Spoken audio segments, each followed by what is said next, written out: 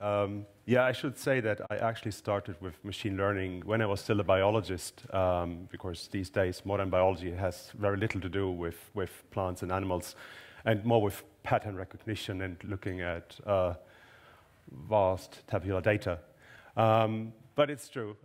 These days I do more IoT things, so I'm more technically minded. And I phrased this talk computational decision making because I have to admit I even try to avoid to use the term machine learning because it usually raises the expectations of what's going to happen. And as soon as somebody mentions machine learning, it's not far that somebody else mentions artificial intelligence that I really don't like as a term. And so, yeah, I try to keep that out as much as possible. For further expectation management,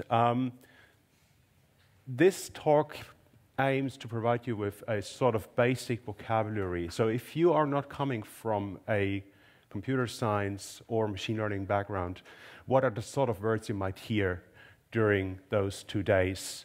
I'd like to introduce a couple of very fundamental concepts of computational decision-making, phenomenologically introduce you what it looks like if you use those methods, and give you a rough idea when to use one or the other method. Can I just see a show of hands who of you considers themselves a machine learning practitioner? Wow, very good. Because this is not a hands-on tutorial. This is not a thorough summary. It's not a comprehensive guide. We're going to stay very much at the surface. If you are a practitioner, you would be very disappointed, okay? This is not a technical deep dive. So you're not going to learn about parameter tuning here. And it's also not a statistics course. That being said, I can start. So, although you're not machine learning practitioners, I assume there are a couple of programmers here in the room. Can I see a show of hands for everyone who considers himself a programmer? Oh yeah, it's probably the majority. So, there's a small code snippet.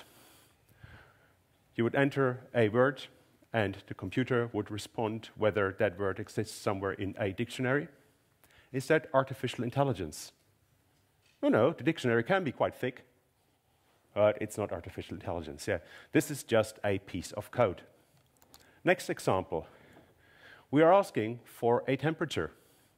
The user enters the temperature, and then the computer will respond whether I should wear shorts or long underwear. Okay? Very simple. Is that machine learning? Well, everyone disagrees. Very good. This is not machine learning.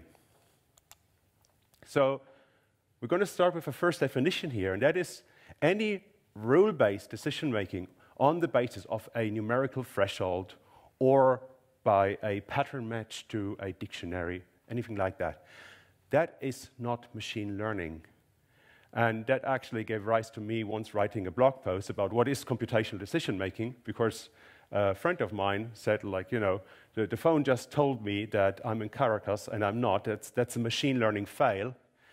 And I didn't know whether if the phone made that assumption on the basis of a string match or probably on a geographic location. But I was very sure that it was not machine learning. It was really just a simple decision that the phone would make at that very point on the basis of some input. So it's not machine learning, and it's definitely not artificial intelligence. But what if? What if the threshold for making that decision, whether somebody is in Caracas or should do X or Y, is inferred at runtime on the basis of data? So assume that rather than querying for a distinct temperature, I'd say, well, input a table.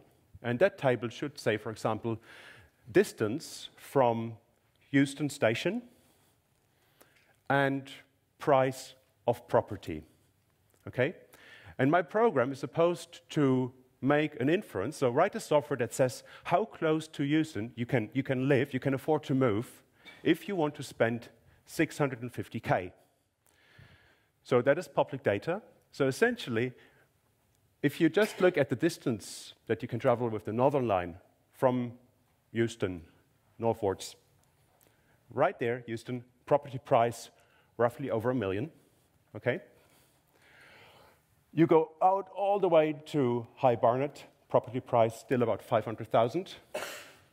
And you could probably guesstimate, like, you know, if you have 650,000 at your available, you can probably afford to live somewhere here. That would be your decision making. It's simple maths. You've all seen it probably in college. So that's called linear regression in that case. And it's probably the most simple machine learning method you can think of. And this is something you shall see over and over again. So if you come from a maths background, you will identify that many things that statisticians have been talking about for decades is now being sort of rephrased in artificial intelligence lingo. Okay? So here in that case, it's an example of supervised learning because we are teaching the computer the relation between an input variable and an output variable. And here in that case, it might be a linear fit. So y equals mx plus b, and that's easy. So in maths, we might call that like an input variable.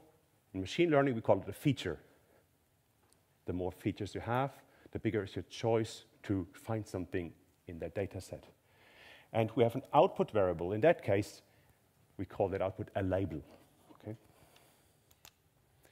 Now, linear regression can be arbitrarily complicated. So rather than just counting the number of stations from Houston out to High Barnet, you could say, well, how large is that apartment that you want to buy? Okay, that gives us another dimension. So here's that distance from Houston to High Barnet. This is the size of that apartment. And you see that we're essentially spreading out this plane. And that helps us to estimate the price of the apartment. And again, the difference between curve fitting in statistics and machine learning is probably just semantics. Now, rather than using a continuous variable like the price of that apartment, what you can do is you can assign an input to an output class. So essentially, we are assigning so-called class labels.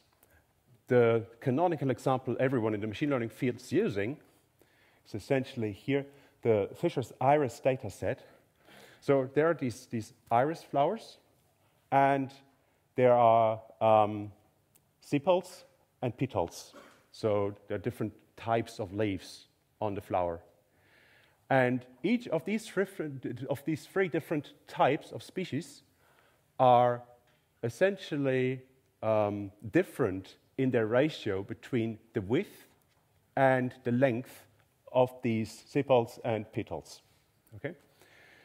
So when being shown the size of those leaves, a computer can decide whether it's Iris virginica, Iris setosa, or Iris versicolor. Okay?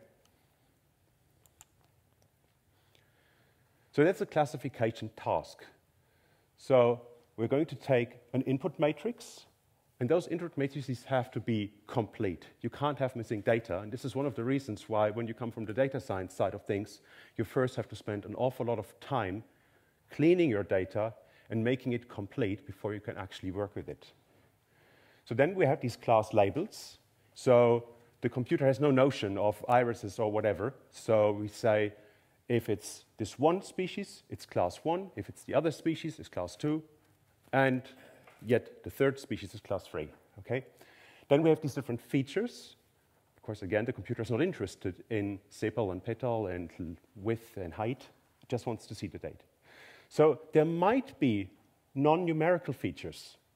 For example, a smell, a description of a smell, the name of a color that we're seeing. That needs to be encoded as a number. And there are various strategies to do that, but you cannot really feed in a string. The computer has no notion what that means. So let's say we're just taking sepal length and sepal width, and we would do a scatter plot. So essentially we plot one variable against the other. And what we might see is that we can separate these two classes here, Iris virginica and Iris setosa, by just drawing a regression line somewhere here and saying everything that's essentially above the line is virginica, what's below the line is setosa. So that's what we call separation of class labels. And essentially, we are using a function that takes in these input features and we make a projection into one class or the other. So as simple as that. Now, we have more than two classes. We have three classes. And of course, we have a lot more variables. So we do not only have sepal length and width, we also have the petals. So something's going to happen. Now, what if we first make a split across our first sort of regression line to sort away the Iris virginicas, and then we're only stuck with Iris setosa and versicolor, here shown in yellow and blue. Okay? We could then have the next sort of regression line here and say, well, everything that is above is roughly going to be setosa, everything that is below is roughly going to be versicolor. If you do that, you end up with a decision tree. So that's one of the methods that's being used in machine learning. Now there's a problem, because you can do this again and again and again. You can add more decisions and be very, very specific as to how you would like to separate this data set. And you can play this game forever. Unfortunately, you are then overfitting your data, so the computer cannot generalize your description to the data that's out there, and it would always be able to tell very nicely how to separate those three classes on the data that you've already shown it, but if you show it new data, it doesn't know what to do. Okay. So therefore, there's a method called random forests. And with random forests, you just take a random subset of that input data, and you make this sort of guessing game as to where you go left and right on a subset of the data. And you repeat this many, many thousand times, and then you build a consensus as to what gave you the sort of best predictions. And that is one method against this overfitting. So overfitting, I can roughly show this here. So we've seen that these two species cannot be perfectly separated with just a linear fit, okay? So we have to find some sort of compromise. If we put our regression line too high up, okay, then it's a sloppy fit. That is underfitting. That might be a good compromise. And here in that case, where we really try to get to the best possible prediction, although we cannot generalize that, that's called overfitting. And there are methods called L1 or L2, regularization, that essentially either reduce the number of features you take into account for doing your machine learning, or you say you cannot have any extreme weights, like, that you penalize something very, very highly just in order to get that fit correct.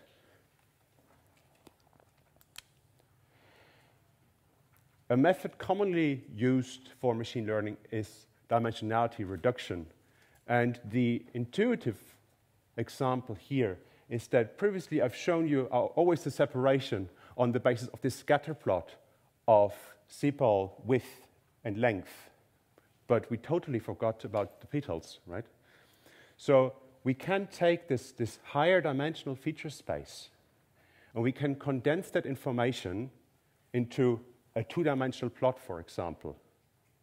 So this plot here would really represent how close these data points are together if we would merge our data set to just these two dimensions. That's done with a method called principal component, in that case, analysis. So the principal components describe which variables in your data set contain the most information to separate your classes. Very often, you'd use such a principal component analysis before you then move on to another method, for example, the support vector machine. So again, we're trying to fit some sort of regression line to separate our different classes. But the question is, which of those three lines makes a good separation? There is no rule, really, that would describe that one is better than the other. You might see a couple of problems if you are very close to a particular data point. You might think, well, you know, if I don't get this regression line correctly, then I might misclassify. But there's no systematic way of dealing with that. So this is where the support vector machine comes in handy. So essentially, you take the input data and you define parallel lines that sort of are in touch with the input data, and then you derive the perfect separation between those. But then you don't make this a hard line, but you allow a little bit of leeway left and right. So these are essentially margins, okay? The separation happens here. And that gives you essentially the space to consider input data that you haven't seen yet that is still then being classified correctly. One thing you might hear about is the kernel trick. So, as you've probably seen, there are some classes you can just not separate linearly. It's just impossible. Now, you can project your data into a higher dimensional space, and an intuitive sort of visualization of that is that imagine that you have a two-dimensional input space where you can't really make a linear fit in order to separate the red from the gray dots here. But then, if you would, by some mathematical magic, project those points into a three-dimensional space, then you'd be able to draw a plane between those and separate those dots again. And there are different mathematical ways of doing this, coming from nonlinear optimization. For example, the radial basis function or the polynomial kernel. And when you then project those back into what I've shown you in the support vector example, you get these sort of very irregular shaped polygons that describe where your data is being separated. So how do you do this generally? So the general approach, and I take this from real life, is that you have your features, and I assume all of you have sat in an airplane before, and like when I have to fly, I'm always a little bit anxious because I don't know whether my flight's really going to leave. And snow can be a problem in many parts of the world. So features I'd look at when I think about whether my flight's going to be cancelled or not is probably the weather forecast, the airport location, the number of gates and runways as an indication of size, because flying out of Cambridge might be more complicated than flying out of Heathrow, the number of snowplows they have, the airline I'm flying with, maybe the aircraft. And then I have a training step. So the training is essentially my previous experience that I've gained throughout my life. So I feed all of this information into my black box. And what comes out is this classifier. And this classifier sort of encodes the relative rank, how these features are important for me to decide whether the flight's likely to be cancelled or not, maybe weights for the features. So if I know that there is a huge sort of imbalance between the number of runways and the number of snowplows they have, I know that if weather or if snow is forecasted, I'm more likely to be cancelled, okay?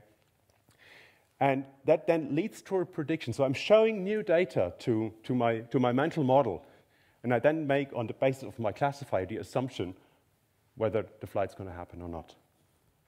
And that's effectively what we're doing with the computer.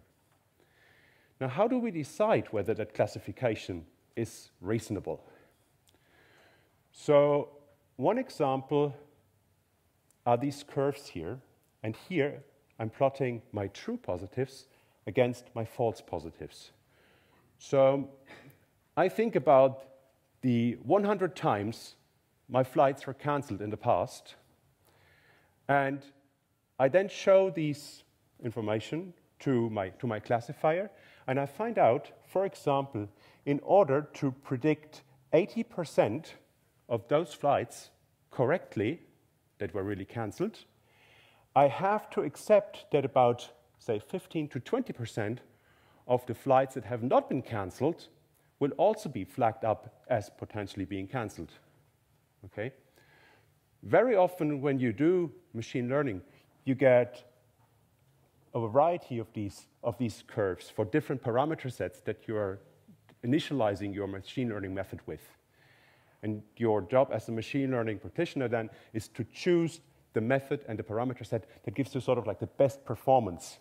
Now, if your curve isn't that nicely shaped and goes up very steep, but it's probably just a diagonal, that's probably as good as a random guess.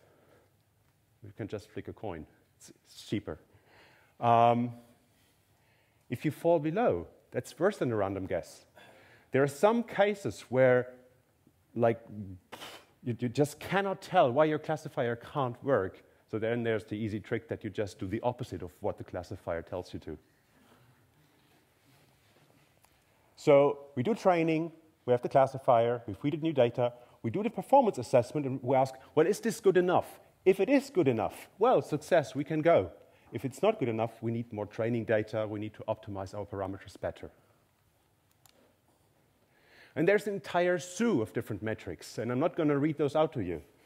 But always think you have a positive class, so flights that have been cancelled. You have a negative class, flights that have not been cancelled.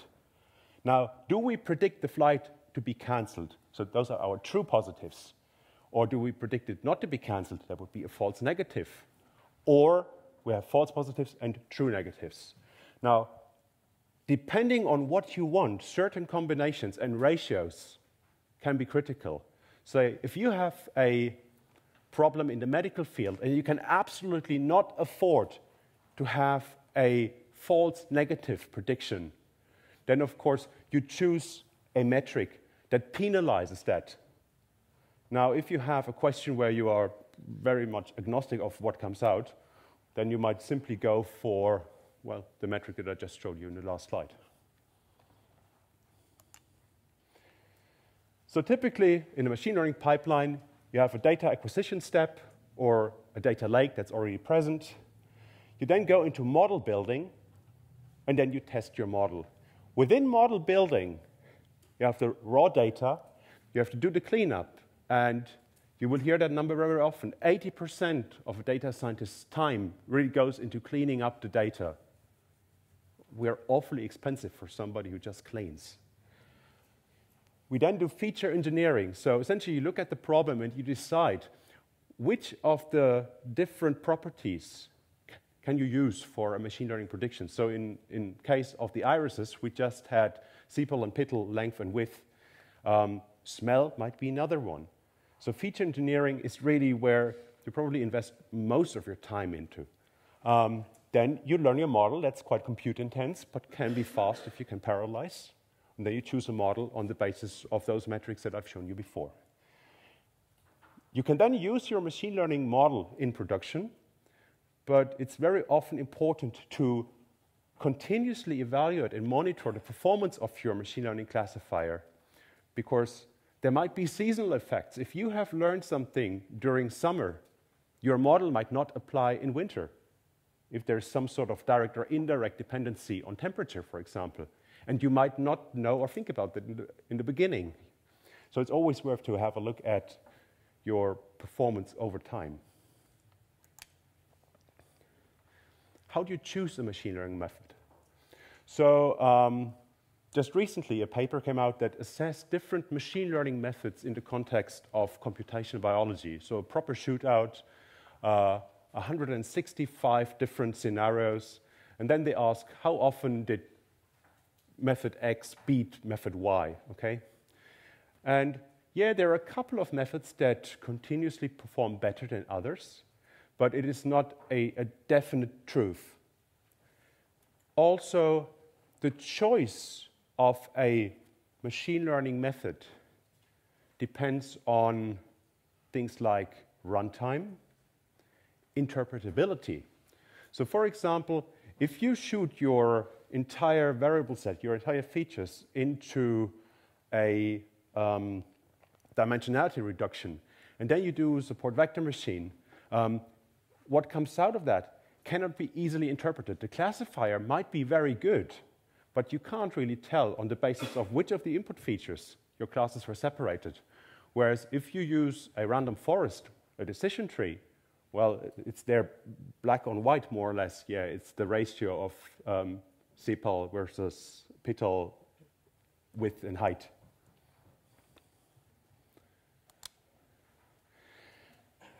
I've avoided them. What about neural networks? Everyone's doing neural networks these days. So neural networks attempt to mimic the integrative properties of nerve cells. So here, nerve cell, cell body, receives a lot of inputs, makes some magic computation, and that magic is true, be it computational learning or actually happening inside the brain. Of course, we don't really know how that all works. And then we have outputs. So the single smallest entity is a perceptron. So that's mimicking the behavior of such a nerve cell. So what you would have is input features, and those input features will have a certain weight. And on the basis of this input function, you might probably have something like weight 1 times input feature 1 value plus weight 2 times feature 2 plus et cetera, et cetera. So that's our input function. And then we have an activation function. So essentially, it's a x versus y decision.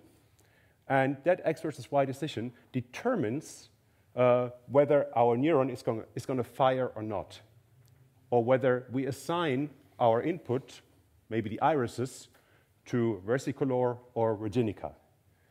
Now, if we have an error here, we can use that error to update our weights until we reach a performance of our perceptron that we're satisfied with for a simple classification. Now, the exciting bit really about deep learning is that you combine many of those perceptrons to larger agglomerations. And by doing so, you achieve very complex behavior. So whereas a linear regression that I showed previously would just draw like a straight line through your data, you get very complicated landscapes in that sort of plane of your data, how separation can happen.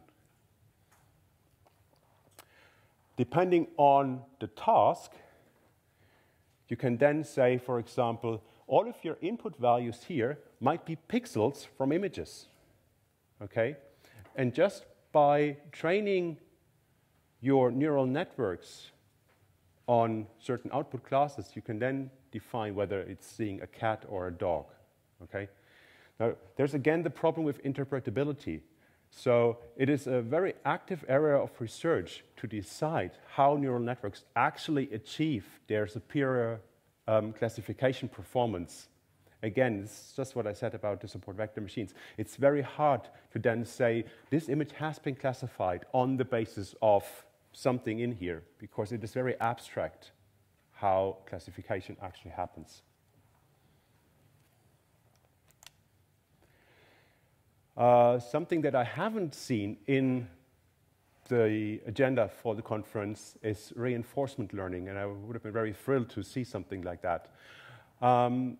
In reinforcement learning, the methods learn iteratively how to optimize a certain task. So here, in a now already classical example, the machine was being shown images of space invaders, okay? And was given a score. Now, an image from Space Invaders, essentially a pixel map, 210 by 160 pixels, 8-bit RGB. And the computer had to decide whether it wanted to move left or right, or shoot. Those are the three activities you do when playing Space Invaders. The task was to do something that increases the score, so to be a good Space Invader player. But that was then achieved by iteratively training, essentially online, how the input, so random movements in the beginning, lead to better achievements in the game. And over time, the computer then learned, being shown various different pictures out of the game, what to do. So I find this is really clever, but this is also very compute intense. So we're quickly going to go through unsupervised learning. So everything that I've shown you so far is supervised learning. So we show the computer, prior to us really getting on with our work, a relationship between input and output. Now, unsupervised learning is being used to explore data that you might not have seen before, that the computer hasn't seen before. There are different methods, for example, hierarchical clustering, k-means clustering, expectation maximization, and density-based clustering. They're usually combined with a clever visualization of the data, so you get a notion of what's actually going inside your data set. So this is an example of hierarchical clustering. And what you're trying to achieve is you sort your input data on the basis of similarities. So you can think about those dimensions of sepals and petals as little vectors. And you just calculate the highest degree of correlation between different input data. And what you would find here in this case is that apparently there are 3 different classes in our iris data set. So here in that case, we didn't tell the computer that we are after 3 different classes, but visually it becomes very evident that there are 3 different classes. I should say that the different columns here mean sepal width, sepal length, petal length, and petal width. And those dendrograms show the relation, how similar these different input features are to each other, so how much they correlate, but also here along this axis, how far the little individual data points correlate with each other.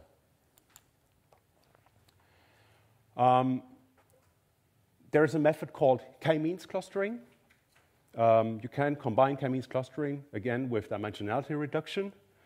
And here in that case, we would then ask, well, if we can place a centroid, 2 centroids, somewhere here into that data, how can we achieve that all the data points fall as close as possible to one of these 2 different centroids, or 3, or 4, or 5, okay? And by going through a different number of centroids we're trying to force the computer to assign the data to, we can then find out, for example, here in this case, the distance of individual data points, if we just have one cluster, if we just have one centroid, is quite large. And, well, apparently, if we have 3 classes, then we get the best sort of assignment to individual data points. If we increase this to 4 classes, there's not much gain. So it gives us a notion that 3 classes might be the optimal number to then look further into. In the interest of time, I conclude. First conclusion, tongue-in-cheek. People on the internet steal infographics. So this is the one I made for this original blog post back in the day. I've seen it used again and again by other people without credit, but yeah, it's mine. Machine learning methods have been around for ages. It's just that statisticians called these things very differently. And it is really with the availability of large data sets and with the availability of raw compute power that we're now able to really to do that in practice and not just leave it to academic mind games. And I think that understanding key principles behind machine learning, just the way that I presented that today, should really be part of the school curriculum, because, I mean, algorithms rule the world, and everyone deserves to understand what's going on. And with that, I'm happy to take any questions.